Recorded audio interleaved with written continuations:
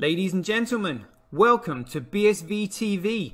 I'm your host Satoshi, and on this show we'll be defending the one and only, truly genuine Bitcoin. The Bitcoin that Satoshi Nakamoto designed in his white paper as a peer-to-peer electronic cash system for the world. Let's get the disclaimers out of the way.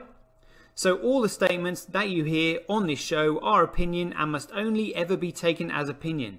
They are never to be taken as any form of advice, family, financial, sexual or otherwise. And on that note, let's sit back, relax, have some fun and enjoy the show. Get paid for your content in Bitcoin and set your own fee on Streamanity. Yeah, I'm not surprised I wasn't asked why I'm convinced Craig is Satoshi.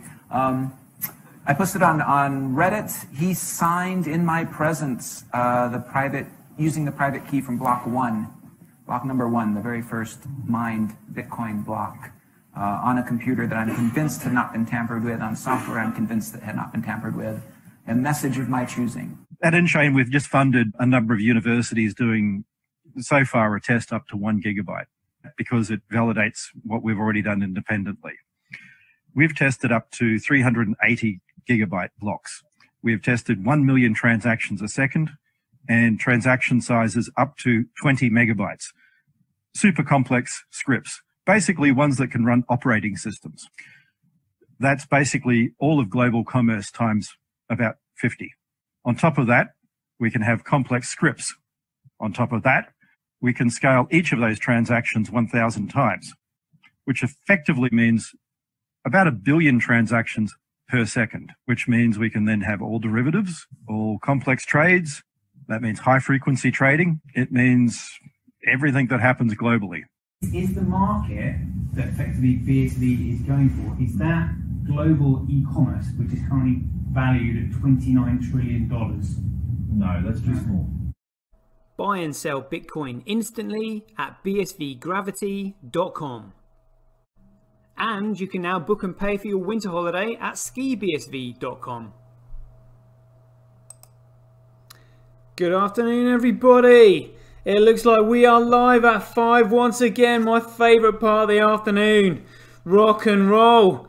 Let's jump into these figures. This is the crypto forecast, the strength of the system, the health of the network.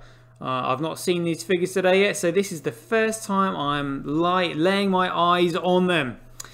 Looks like we've had a bit of a price drop there. But we have got Bitcoin with 1% of the hash rate, Bcrash 1.2, Coolcoin 97.9. Network nodes same as the ever were since the 15th of November 2018. Bitcoin 2.4, Bcrash 10.5, and Coolcoin 87.1. Transactions, Bitcoin winning, although just by a slight margin. 50.5% of the overall transactions on the Bitcoin network. 2.8 for Bcrash and 46.7 for Coolcoin. Block size, oh, it looks like Coolcoin's just winning for whatever reason. Got 46.9 on Bitcoin, 3.4 for Bcrash, and 49.7 for Coolcoin. But those figures on Coolcoin and Bcrash are totally irrelevant because those coins are fundamentally worthless. So let's play spot the biggest block on Bcrash. I can see a 243, 284, 508. Be lucky to get anything past that, I think. That might be it. That might be Bcrash scraping just over half a megabyte. Good grief. And you would think how much of a head start they had on Bitcoin as well. Crazy. And we've got Coolcoin over here with their 1 megabyte restriction. Well done to them. Let's see what we've got going on Bitcoin. I can see a 14 megabyte block by Huobi. Straight out of the blocks. We've got 9.2 from Tau. Pretty juicy sized blocks there. Adding them all up, I think we would probably still have more than Coolcoin. Way more than Bcrash. Let's have a look on Bcrash for lulz while we're here. We've got 3,519 blocks mined on this piece of crap. We've got Amory's coin in orangey yellow. Bitchin chain in green. Up and down like a horse draws. Proof of work comparing the two network, Amary's coin and Bitchin. And then we've got the Bitchin mining pools. We've got Ampool. Good to see Hathor on there, making all the shitcoin enterprises work for their money. Binance showing their hand a little bit. BTC top via BTC. Utter shitcoiners. And we've, for whatever reason, Dutch mining really fancy their hand at Amary's chain. Even though they're paying 8% of the block reward. I wonder if they even know that. Unless they're maybe mates of his, but they're not doing him any favors by having 62.8% of the hash rate on the network. Literally, it's just no point in that at all. So, I mean, look at the size of the data in the blocks. Absolutely minuscule. Not being used, absolutely worthless, an absolute joke is all I can say on that one. Literally. Right, let's carry on with the rest of the graphs then. We've got Bitcoin hash rate by network. Yeah, you know, we'll know that will come with time. Proof of work by network. Again, Bitcoin's just simply going to smash these two when they stop working, when the networks get clogged, and the value of the token that economically sustains the network crashes to zero almost overnight. But they're so stupid they haven't even figured it out yet. Even though they've been in Bitcoin a lot longer than I have. Good grief. This is Bcrash versus Bitcoin. Ooh, don't spoil the party just yet. Bcrash versus Bitcoin, which is a proof of work by network. We've got Bitcoin is 27,000 times cheaper to transact on Bitcoin than it is Corecoin, because Bitcoin is a genuine peer-to-peer electronic cash system, not a piece of bullshit, dog shit, crap value by Blockstream. It is currently 9.7% more profitable to mine on Corecoin than it is, so that shows you the demand for a Bitcoin here. Daily average block size by network, Corecoin just beating us. Daily average transactions by network, I think we just pipped Corecoin there. And transactions per block, oh yeah, I think we just pipped Corecoin there. But fees USD, Bitcoin absolutely smashing it. Fees Satoshis, Bitcoin absolutely smashing it. Block reward ratio, that will come with time. Proof of work, all chains. I mean, just Bcrashes are laughable. And let's have a look at this. So we've got global hash rate 7 days. Binance macking it hard this week. Pushing BTC.com down into 4th place, followed by Ampool. Global hash rate 24 hours. F2 pool in. Binance up there. Huobi macking it. Oof, be interesting to see what Huobi's got in store for Bitcoin. Corecoin looks similar to global hash rate 7 days. Ampool has been squeezed down to 6th place. BTC.com in 5th, because Huobi and Binance have just scraped into 3rd and 4th. So this is Bcrash, similar to what we just looked at. Ampool macking it hard for whatever reason. Hathor on there, making sure the shitcoin enterprises don't get easy blocks. BTC top via BTC, BTC.com, don't know what they're doing on there. Binance is on there, absolutely ridiculous. But this is Bitcoin. So Huobi still absolutely macking it hard on Bitcoin with 34%. Squeezing Tal down to 11.8. We've got Mempool, Nordpool, and then Hathor is on there, getting those easy blocks via BTC. F2 pool gesturing. But it looks like other mining pools there is having to keep Huobi at bay, possibly. Squeezing out these other miners, but I mean, other mining pools is huge, as we know. Oh, hold on a second. Let me just turn that off. Would you believe it? That is actually, oh, I'll tell you what, I'll just answer it. This is Captain Bitcoin. Captain Bitcoin! Yo, yo, yo! Toshi, how's it going, buddy? Hey, I'm good. Speak up. You're on. You're live on air. Oh, fantastic! Well, hello everyone. What an amazing time it is to be in PSV, and what a bumper show we had the other day. It was massive, mate. I'll be finished in about half an hour, so I can give you a bell back then. Will do. Speak then. Have a great show, everyone. Au revoir. See you later. Bye. There we go. Captain Bitcoin jumping in the show. Great stuff. Good to keep up communications and all that. Here we go. So let's have, that's a coin dance done. Let's have a quick look at Bitcoin blocks live, see what is going down. Here we go. So for any newbies who are watching this for the first time, the top right hand corner, whoa, what's going on there?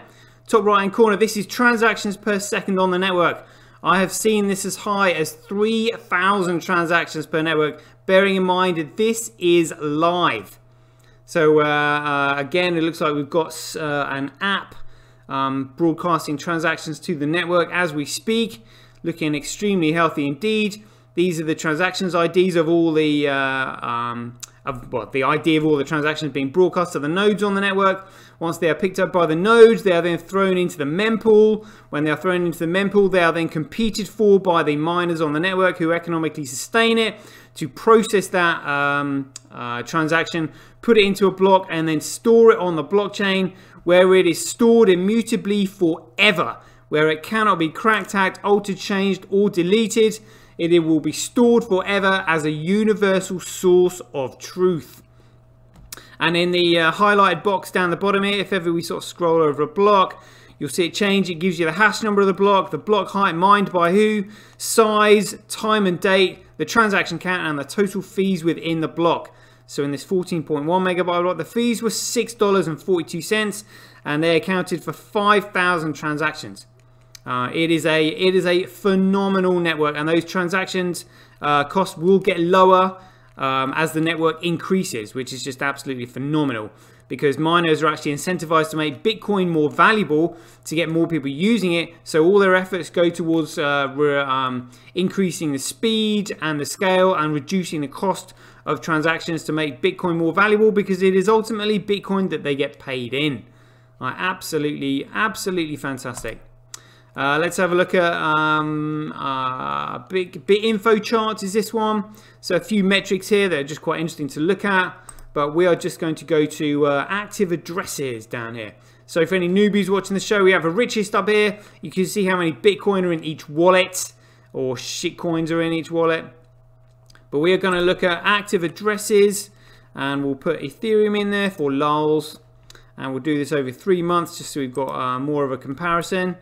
And so just along here, we're just overtaking Bcrash at the moment, but you can see where Bitcoin has been testing on the network for the number of wallets that can be created for various activities that can be done on it, like voting.